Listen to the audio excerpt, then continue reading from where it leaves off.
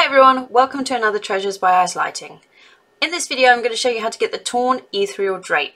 Now you need to be at chapter 6 because we're using Locus shifts. So if you're not chapter 6, please come back to this video.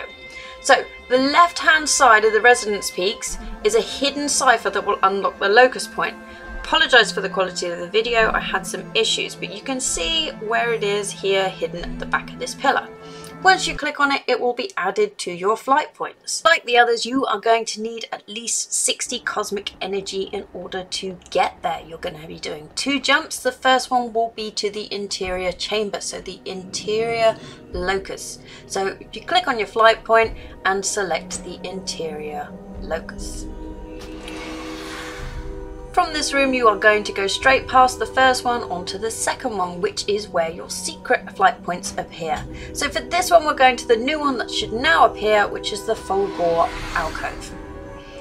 Once here you will be able to look up and see the torn drape, which is the treasure we are trying to get to.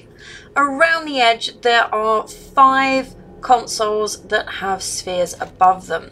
If you go up to each console, you will be able to use a dialogue box to make them activate. Once they're activated, strange balls float around.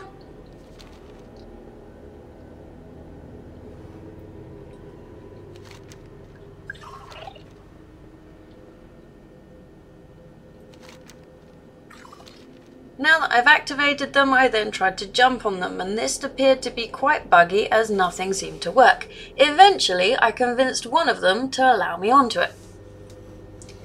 There didn't seem to be much of a distance, whether it was behind me or in front of me. It didn't seem to matter, so I just kept bouncing until I found one heading close to the drape. And there you have it, another treasure you can tick off your list. As always, thanks for watching. I hope this was helpful, and subscribe to see what else I'm up to.